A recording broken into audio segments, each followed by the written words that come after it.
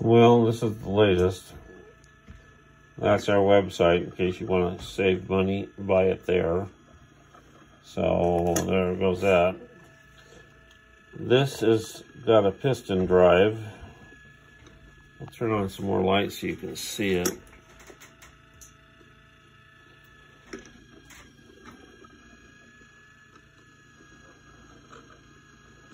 And as the piston goes in, it goes over here and makes contact right there, which turns on the fast bulbs on the far right tube, as you can see.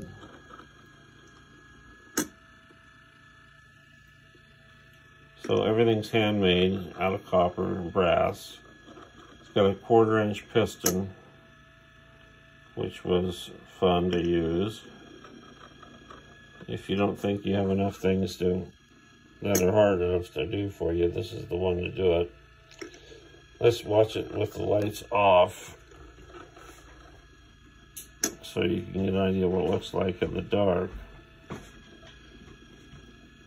So as you can see, as the piston goes through, it turns the light on and then it turns it off. Or you can shut the piston off at any point and either have it on or off, depending upon your mood. So really, you can have this clock just do anything you want it to do, basically.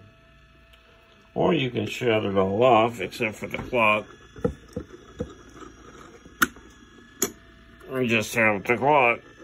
Of course, the piston's still running, but the piston's on the speed control, so you can turn it. It's turned up as far as it'll go. Let me turn it down.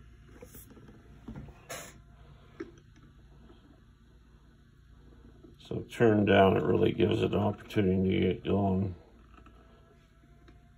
That'll give you a seizure. So there we go, and that's off again. So anyway, I hope you like it. It's a T100 on the TH100 on the left and a 4-125 on the right. So there you go. It's our new clock. I hope you like it. I hope you buy it.